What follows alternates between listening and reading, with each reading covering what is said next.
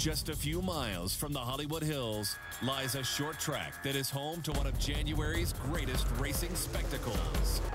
The Toyota Speedway at Irwindale in sunny California is home of the 6th annual NASCAR Toyota All-Star Showdown. And tonight, it will light up for some of NASCAR's brightest young stars as they try and settle just who is the best of the best. The field is set, and 40 drivers from all over the country will collide for 250 laps of non-stop, heart-pumping, stock car excitement. Sit down and buckle in. It's going to be a wild ride. The Toyota All-Star Showdown is next.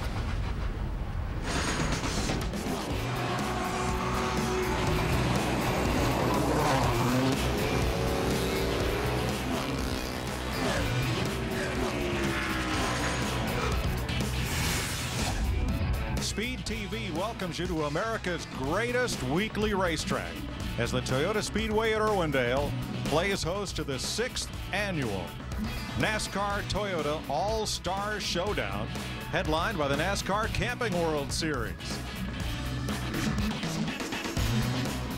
Tonight, 3 big races, 139 stock cars on the half-mile oval. You do the math. This super late model race you'll see later tonight will start all 52 entries. 47 in the late model race, and first the Camping World stars. Both East and West will go at it for 250 laps. Hi everybody, Mike Joy with Phil Parsons for the 6th annual running of what's become a great NASCAR tradition for its weekly and touring developmental series racers. Mike, it's incredible the talent that's assembled here for this race, both from East and West. We've got 4 different countries represented in the 56 cars that attempted to qualify for the 40 spots. We had an Australian here. We've got our champion from Canada. We've got our champion from Mexico, as well as the very best that the East and the West has to offer. You look in that Camping World garage area and you see Joe Gibbs Racing, Dale Earnhardt Incorporated, and a lot of fellows who have taken their weekly program and elevated it to touring status. There are a bunch of Davids against the Goliaths here, and it's fun to watch them battle. And throw in a 3-time Truck Series champion, Ron Hornaday, as well. Going to be quite a show as the drivers are being introduced to the crowd here outside Los Angeles.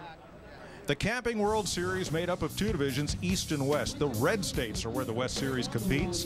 The East in the blue states. Iowa has that great combination race in May of each year. Now, in addition, the champions of NASCAR's Modified, Whelen Southern Modified Tour, Canadian Tire Series, and Mexican Series are also invited as guaranteed starters in the Whelen All-American Series weekly champion as well. So it's a great melting pot of short track racing that caps the 2008 season and leads us into 2009. Only one division got to qualify. That was the Camping World Series. And Chris Johnson, in only his 3rd Irwindale appearance, he ran 2 races here this year in the series, was the fastest. After the field was mostly set by time trials, they had this 50-lap last chance feature event. And a few fellas like Terry Henry went spinning. Henry off the bumper of Matt Crafton, several spins in this one. But the big boo-boo was the one that happened on the last lap. Yeah, Joe Polowasik was running second, battling for the lead on the very last lap. Ends up trying to keep off Andrew Myers' 77 car, spins himself out and loses a spot in this field. So Myers ends up winning going away, beating Jimmy Johnson's brother Jarrett and the other 4 drivers who transferred into the main event. Let's meet the pole sitter for this 250-lap showdown. Here's Dick Berggren. Chris Johnson has won the pole for tonight's big race. It's only his 3rd ever start in the West Series. How surprised are you at this? Oh man, it's a great thrill for us and the team. You know, like you said, 3rd start, so couldn't have expected a better qualifying position than this.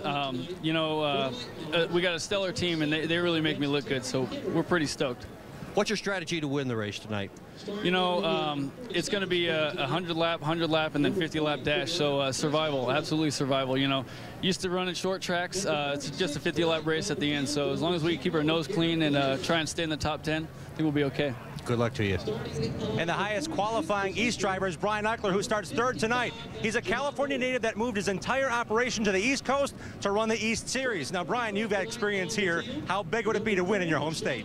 You know, it's be great. This is a beautiful facility. Everybody's worked so hard all year, especially moving everything back to the East Coast. And it'd be really nice to put that trophy in the back of the hauler and tow it all the way back 2,000 miles to Mooresville. You're like nothing better than take that trophy 34 hours across the bottom back to North Carolina. Thanks, fellas. Jason Bowles, the runner-up in Camping World West last year, shares the front row with Chris Johnson. There's Eichler. Eric Holmes, the West champion. As you look back through the top 10, there's Joey Logano, last year's winner of this race. You see Nick Lynch in 7th. He's a brother of Scott Lynch, a former West Series champion. Positions 11 through 20, there's Ron Hornaday. It's starting lucky 13th. Mike David, past champion of the West. There's Austin Dillon. Back in 19th, he won last year in the East Series at Greenville. Richard Childress's grandson. Peyton Sellers, 21st. Matt Kobaluk, past winner and the defending Camping World East champion. Back in 25th, Scott Steckley. He's a Canadian Tire NASCAR Series champion. And a look back through the 34th spot, filled through provisionals, and then the 6 drivers who transferred from the last chance qualifying race. Yeah, Matt Crafton will start the last row here. Matt got his first Truck Series win last year at Lowe's Motor Speedway. 40 drivers, 250 laps. They'll run 100 laps and take a break. Run 100 laps and take another halftime break, and then 50 laps to finish it off. Then you'll see the Whelen All-American Late Model Series, 47 cars, 75 laps, and to cap it all off, 52 cars will start the Super Late Model feature. The folks here said we're going to start them all. They didn't get a chance to qualify. A lot of these guys travel from a long distance. They're going to start them all. Nobody goes home. We're going to settle this on the racetrack, short track style.